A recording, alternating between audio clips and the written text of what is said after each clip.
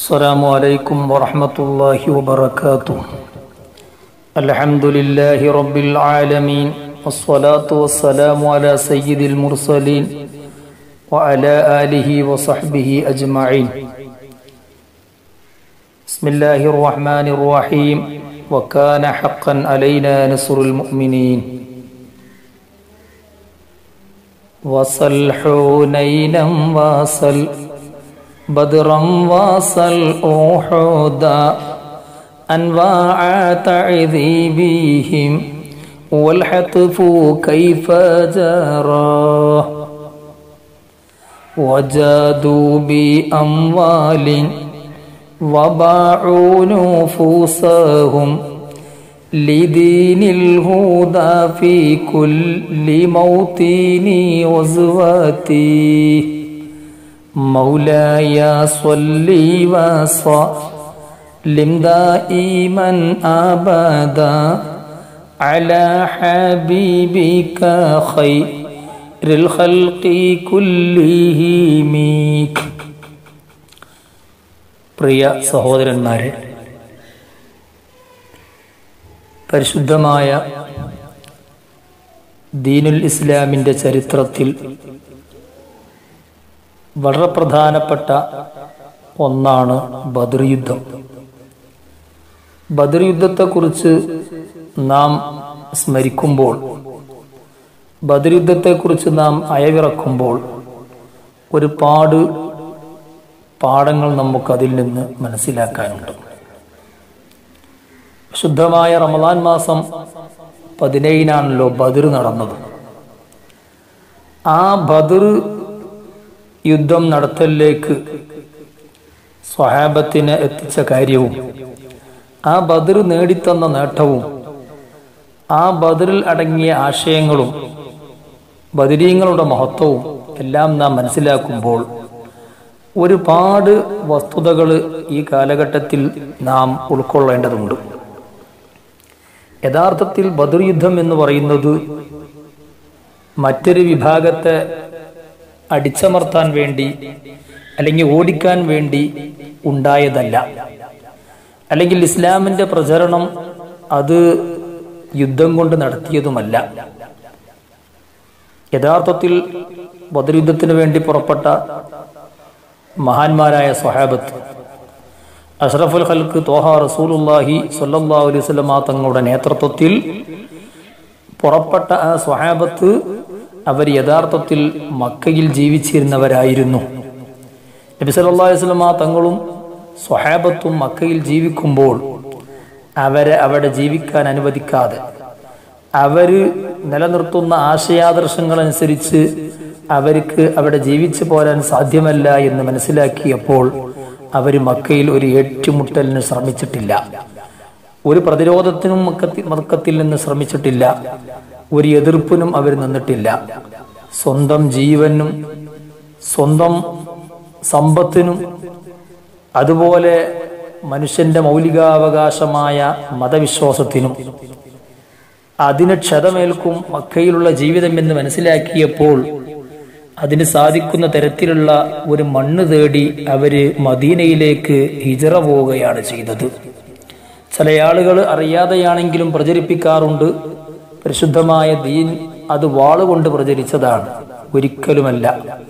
മഹാന്മാരായ സ്വഹാബത്ത് ഗത്യന്തരമില്ലാതെ വന്നപ്പോൾ അഷ്റഫുൽ ഖൽഖ് ത്വാഹ റസൂലുള്ളാഹി സ്വല്ലല്ലാഹു അലൈഹി വസല്ലം തങ്ങളും സ്വഹാബത്തും അവർ പിറന്ന നാട്ടിൽ ജീവിക്കാൻ അവർക്ക് സാധിക്കാതെ വന്നപ്പോൾ അവര് എല്ലാം ഇട്ടേച്ചുകൊണ്ട് അവരുടെ സമ്പത്തും അവരുടെ ബിസിനസ്സും അവരുടെ വീടും ചിലരൊക്കെ അവരുടെ കുടുംബത്തെയും എല്ലാം മക്കയിൽ ഉപേക്ഷിച്ചിട്ടുകൊണ്ട് മദീനയിൽ ചെന്ന് താമസമാക്കിയപ്പോൾ ആ സന്ദർഭത്തിൽ മക്കയിലുള്ള ശത്രുക്കൾ മദീനയിലും അവരെ താമസിപ്പിക്കാൻ അനുവദിക്കാത്ത തരത്തിലുള്ള പ്രവർത്തനങ്ങൾ മക്കയിൽ നിന്ന് തുടങ്ങിയപ്പോൾ അവര് അധ്വാനിക്കുന്ന, അവർ കച്ചവടം നടത്തുന്ന സമ്പത്തിൽ നിന്നൊരു വിഹിതം അത് മദീനയോട് യുദ്ധം ചെയ്യാൻ, എന്നിട്ട് അവിടെ നിന്ന് നബി സല്ലല്ലാഹു അലൈഹി വസല്ലം തങ്ങളെയും സഹാബത്തിനെയും തുരത്താനുള്ള ഏർപ്പാടുകൾ ചെയ്യുകയും പല വിഭാഗത്തോടും അതിനുവേണ്ടിയുള്ള ഒത്താശ ആവശ്യപ്പെടുകയും ചെയ്തുകൊണ്ട് അവർ മുന്നോട്ട് നീങ്ങുമ്പോൾ ഇത് ശരിയല്ല. യുദ്ധത്തെക്കുറിച്ച് ഇറങ്ങിയ ആയത്ത് തന്നെ ഉദിന ലില്ലദീന യുഖാതലൂന ബിഅന്നഹും ളുലിമു അന്നല്ലാഹു അലാ നസ്രിഹിം ലഖദീർ എന്നാണ്. പീഡിപ്പിക്കപ്പെടുന്ന, ആക്രമിക്കപ്പെടുന്ന, ബുദ്ധിമുട്ടിക്കപ്പെടുന്ന വിഭാഗം. ഉദിന ലില്ലദീന യുഖാതലൂന, ഇങ്ങോട്ട് യുദ്ധം ചെയ്യപ്പെടുന്ന വിഭാഗം, ഇങ്ങോട്ട് ആക്രമിക്കപ്പെടുന്ന വിഭാഗം, അവർക്ക് അനുമതി നൽകപ്പെട്ടിട്ടുണ്ട്.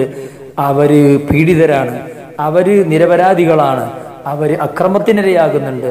അതുകൊണ്ട് അവർക്ക് യുദ്ധം ചെയ്യാൻ അനുമതി നൽകിയിട്ടുണ്ട്. അപ്പൊ യുദ്ധത്തിനെ കുറിച്ച് ഇറങ്ങിയ ആയത്ത് തന്നെ അങ്ങനെയാണ്.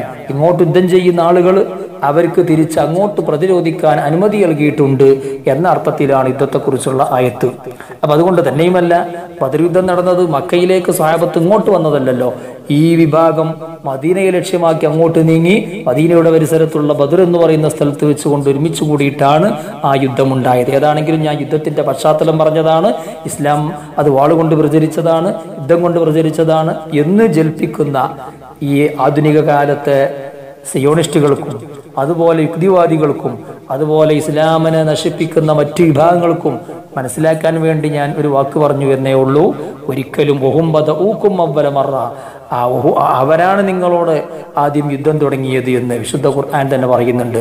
ആ ശത്രുക്കളാണ് നിങ്ങളോട് യുദ്ധം തുടങ്ങിയത്. അപ്പൊ അതുകൊണ്ട് ഒരിക്കലും മുസ്ലിങ്ങളെ യുദ്ധത്തിലേക്ക് എടുത്തു ചാടിയിട്ടില്ല, അല്ലെങ്കിൽ യുദ്ധത്തിന് വേണ്ടി ഒരുങ്ങിയിട്ടില്ല, അവരോട് യുദ്ധപ്രഖ്യാപനം നടത്തിയിട്ടില്ല. മറിച്ച് ഗത്യന്തരയില്ല എന്ന് വന്നപ്പോൾ സ്വന്തം ജീവനും സ്വത്തിനും അതുപോലെ ആശയത്തിനും അതിന് സംരക്ഷണം നൽകുക എന്നത് മനുഷ്യന്റെ മൗലികാവകാശമാണ്.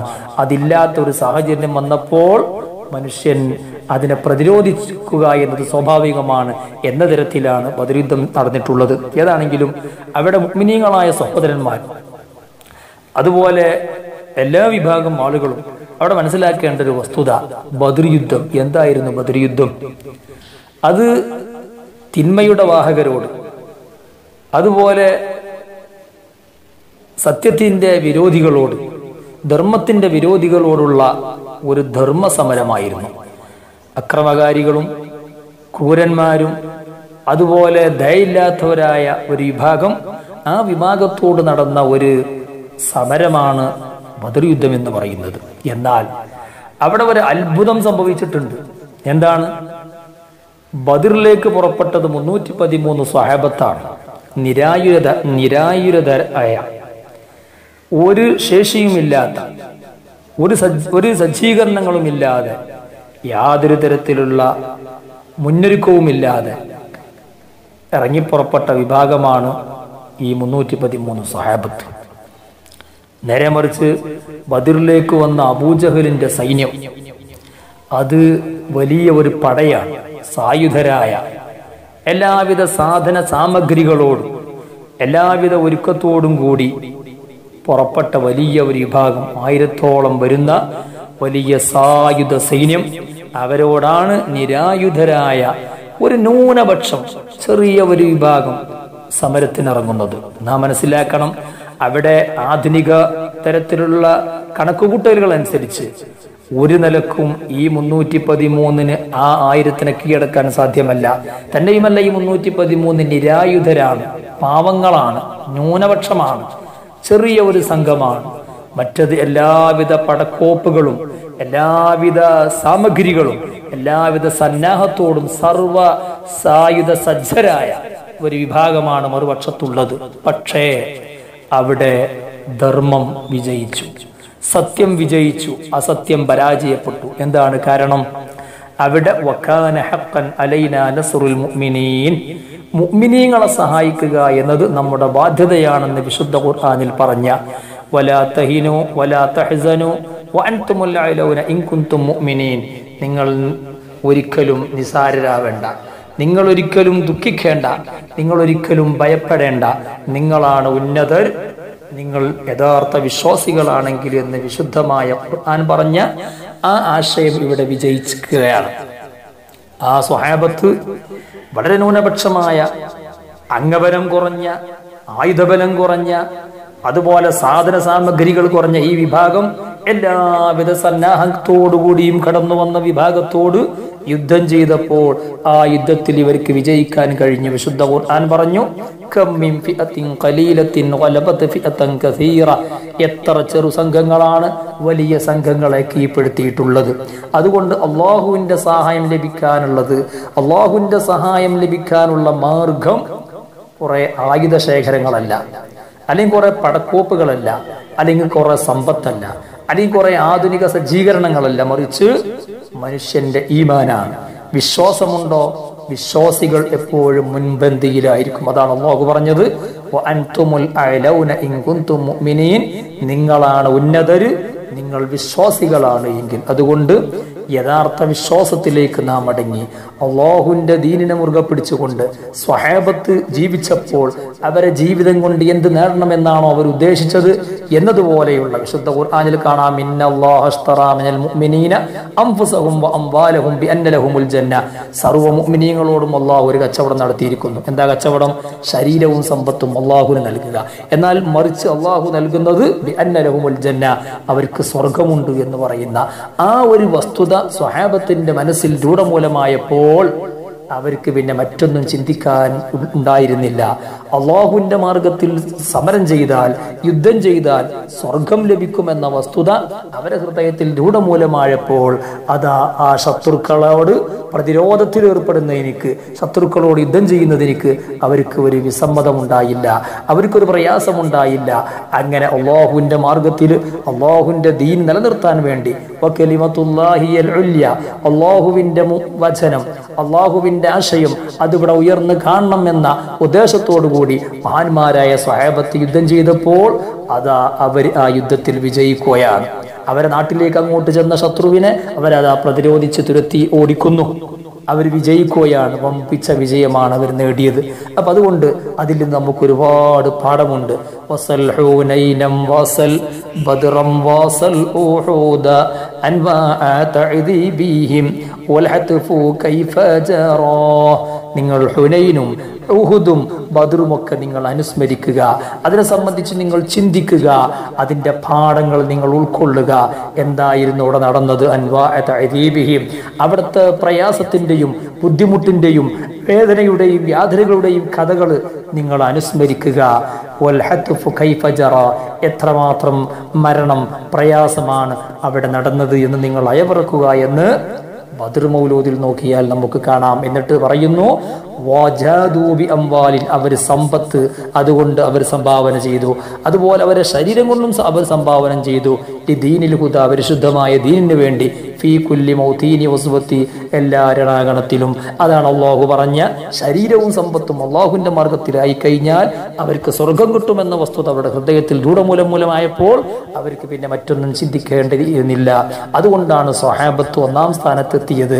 ആ സ്വഹാബത്തിനെ കുറിച്ച് അള്ളാഹു പറഞ്ഞല്ലോ, അള്ളാഹു അവരെ തൃപ്തിപ്പെടുകയും അള്ളാഹുവിനെ അവർ തൃപ്തിപ്പെടുകയും ചെയ്തിട്ടുണ്ട് എന്ന് പറയുന്ന ടൈറ്റൽ റളിയല്ലാഹു അൻഹും വറളൂ അൻഹും എന്ന ടൈറ്റൽ സ്വഹാബത്തിനക്ക് ലഭിക്കുകയാണ്. അതുകൊണ്ട് ഞാൻ ദീർഘിപ്പിച്ച് സംസാരിക്കുന്നില്ല. ആ സ്വഹാബത്ത് അവരെ ജീവിതം കൊണ്ട് എന്താണോ ഉദ്ദേശിച്ചത്, അള്ളാഹുവിന്റെ പക്കൽ വിജയം നേടണം, പടച്ച റബ്ബിന്റെ മുമ്പിൽ അവർക്ക് അവരെ ലക്ഷ്യത്തിൽ എത്തണം, പടച്ച റബ്ബിന്റെ മുമ്പിൽ അവർ എല്ലാ നിലയിലും വിജയം കൈവരിച്ചവരാകണം, നേട്ടം നേടിയവരായിരിക്കണം, അവർ രക്ഷപ്പെട്ടവരായിരിക്കണം എന്നുള്ള ഒരൊറ്റ ചിന്തയാണ് അവർ മനസ്സിലുണ്ടായത്. അതുകൊണ്ട് അവർക്ക് സമ്പത്ത് നഷ്ടപ്പെടുന്നതോ ശരീരം നഷ്ടപ്പെടുന്നതോ മറ്റവരുടെ ബിസിനസ് കച്ചവടങ്ങൾ നഷ്ടപ്പെടുന്നതോ ഒന്നും അവർ പ്രശ്നമാക്കിയില്ല. എല്ലാം അല്ലാഹുവിന്റെ മാർഗത്തിൽ സമർപ്പിച്ചുകൊണ്ട് അവർ രണാങ്കണത്തിലിറങ്ങി യുദ്ധം ചെയ്യാൻ തയ്യാറായി. അങ്ങനെ ആയപ്പോൾ അവർക്ക് വമ്പിച്ച വിജയം കിട്ടി. അവരെ കുറിച്ച് അല്ലാഹുവിന്റെ റസൂല് എന്റെ സ്വഹാബത്ത് നക്ഷത്ര തുല്യരാണ്, അവരോട് ആരോട് തുടർന്നാലും നിങ്ങൾക്ക് സന്മാർഗം ലഭിക്കുമെന്ന് പറയുന്ന തരത്തിലേക്ക് ആ സ്വഹാബത്ത് വളർന്നു. അള്ളാഹു ആ സ്വഹാബത്തിന്റെ ബറക്കത്ത് കൊണ്ട് അവരുടെ മഹത്വം കൊണ്ട് നമുക്ക് ഈമാനും ഹിദായത്തും അള്ളാഹു വർദ്ധിപ്പിച്ചിരുമാറാവട്ടെ. ഈ വിശുദ്ധമായ റമദാൻ മാസം നല്ലതുകൊണ്ട് സാക്ഷിക്കുന്ന കൂട്ടത്തിൽ അള്ളാഹു നമ്മെ ഉൾപ്പെടുത്തി അനുഗ്രഹിക്കുമാറാവട്ടെ. ഇന്ന് ലോകം നേരിട്ടുകൊണ്ടിരിക്കുന്ന ഈ മുസീബത്ത്, ഈ പ്രയാസങ്ങൾ, അതിൽ നിന്ന് അള്ളാഹു തആല നമ്മെ രക്ഷപ്പെടുത്തുമാറാവട്ടെ. റബ്ബന ആതിനാ ഫിദ്ദുനിയാ ഹസന വഫിൽ ആഖിറതി ഹസനതൻ വഖിനാ അദാബന്നാർ. റബ്ബന തഖബ്ബൽ മിന്നാ ഇന്നക അൻതസ് സമീഉൽ അലീം വതുബ് അലൈനാ ഇന്നക അൻതത് തവ്വാബുർ റഹീം. ആമീൻ ബിറഹ്മതിക യാ അർഹമർ റഹീമീൻ.